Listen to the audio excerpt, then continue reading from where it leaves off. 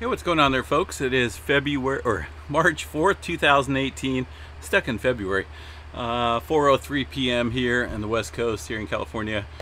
Earthmaster here checking in, and looks like a 4.2 earthquake occurring over there in the state of Oklahoma, my future home state. That is pretty good shaker for that region. I know it's not unheard of because of all the activity that consistently goes on over there with the fracking and whatnot. But yeah, 4.2 in the northern part of Oklahoma. Let me show you this map region right here. You can see the interactive map here with this location just northeast of Enid, Oklahoma. Got a friend out there that lives in that region. I'm sure she felt it definitely pretty well. Stillwater is just to the southeast over here.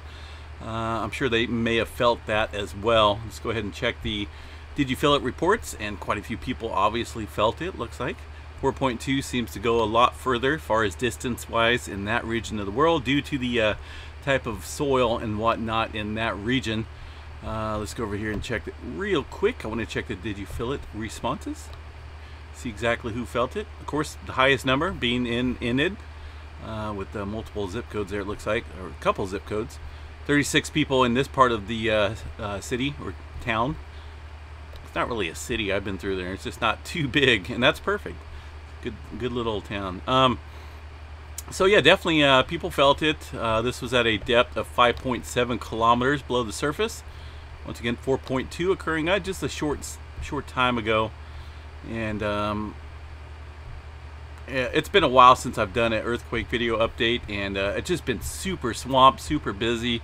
With a day job and everything else that's going on, you know, a teenager, and you got a little nephew, so it's been nonstop, people. It's just it never ends. You can look at Mammoth Lakes, a little bit of activity. That red square being the most recent earthquake at a 2.3 right here. Nothing big, nothing abnormal. Taking a general look at the rest of the world, New Guinea region's continuing to see these earthquakes. 6.0 just occurring a short time ago. As well today, and just a never-ending release of pressure, it seems like, in the southwest portion of the Pacific Ring of Fire, the Pacific Plate over here. Some renewed deep earthquake activity occurring down near south of Fiji Islands region. So interesting activity. A little deeper, large one up near Japan. See this 5.4 right here? Normally we don't see too deep activity at that size. Well, they're calling it 42 kilometers southeast of Kursk, Russia. I'm not even going to pronounce that a second time, so you'll have to deal with that.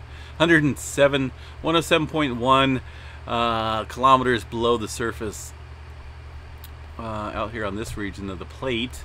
Just want to check it out here. Of course, this area is very prone to larger earthquakes. Got Japan up over here. Yeah, we'll have to keep a close eye on that area. And for the most part, you know, that's where most of the release of pressure and transfer of pressure is being applied at right now. Like I say, 4.2 occurring in Oklahoma. Pretty good size one. I mean, that's just, we haven't seen something that large in a while there in Oklahoma. So definitely interesting activity nonetheless.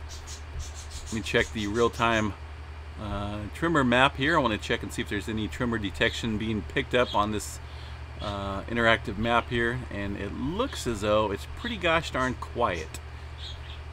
Not a single speck of epicenters, 0 epicenters. And today's date, last updated Saturday, March 3rd, 1843. So yeah, interesting there. It means everything's just locked into place, and no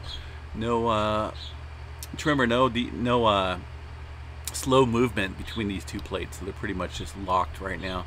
And that's you know, I kind of teeter-totter on that idea. Is that good or bad? You know, I'm still right there in the middle. It's not a good thing. It's not a bad thing. So anyway, get back to the live stream here. I will check back in here a little bit later, folks. Right now, I just wanted to get a quick video update out in regards to the 4.2 earthquake there in Oklahoma region. And hope everyone's having a good day, had a good weekend. Looks like Yellowstone maybe froze up once again there. I don't know exactly when that happened, but I will fix it now. And anyway, take care, folks. Chat you all later.